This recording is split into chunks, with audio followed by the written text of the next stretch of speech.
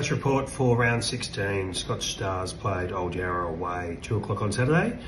It was a surprisingly nice day. The forecast was for rain and we didn't get any, so we were pleased with that. Played on an unusual oval with a significant slope to it, but managed to overcome that. And we played a really positive brand of footy. We focus in on our ball movement, working with purpose to move the ball as quickly as we can and changing lanes as we move up the ground. We did that very well.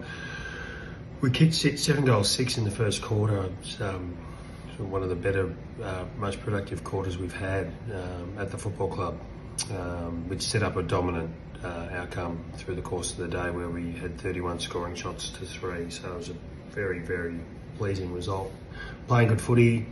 Some things we're focusing on. We're really working hard at sticking our tackles so that we, minimise the number of tackles that we miss.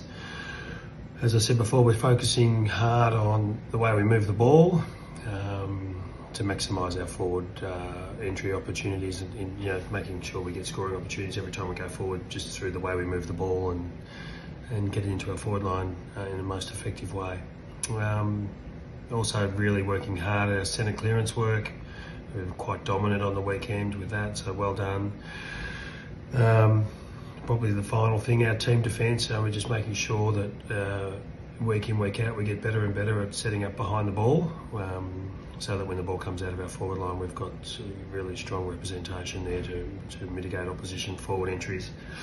Probably worth saying, coming into this year, we've focused really hard on our attack and making sure we're optimising scoring opportunities, and this year our attack's been phenomenal. We've got a number of girls sort of leading the league goal kicking.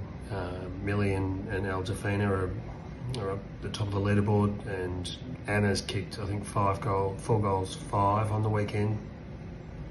We've got multiple scoring options in our forward half, and that's a massive part of our success so far this year. We have 2 games to go. We've got a really challenging weekend against St Kevin's this week. We'll learn a lot from that. We'll really try and pick apart their strengths, so looking forward to that. St Kevin's and Collegians last 2 weeks before we play finals, so we're really looking forward to continuing to improve, training hard and getting excited about what's ahead of us. It's a good period for us, so we're making sure we make the most of it. Anyway, keep following. We're doing well. Okay.